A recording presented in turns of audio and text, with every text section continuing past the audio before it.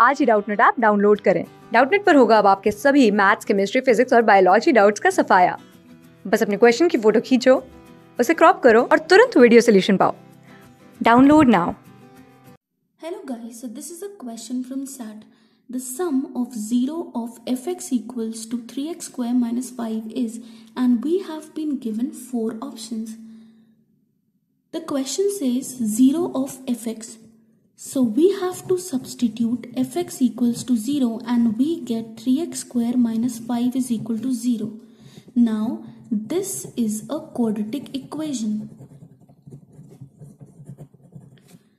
What we know is that the standard form of a quadratic equation is ax square plus bx plus c equal to 0, where the sum of roots is minus b by a.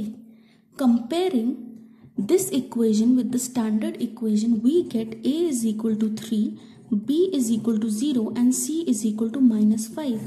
Since the question says that we have to find the sum of roots of this equation, the sum of 0 of fx, therefore the sum of roots has to be minus b by a, but since b is equal to 0,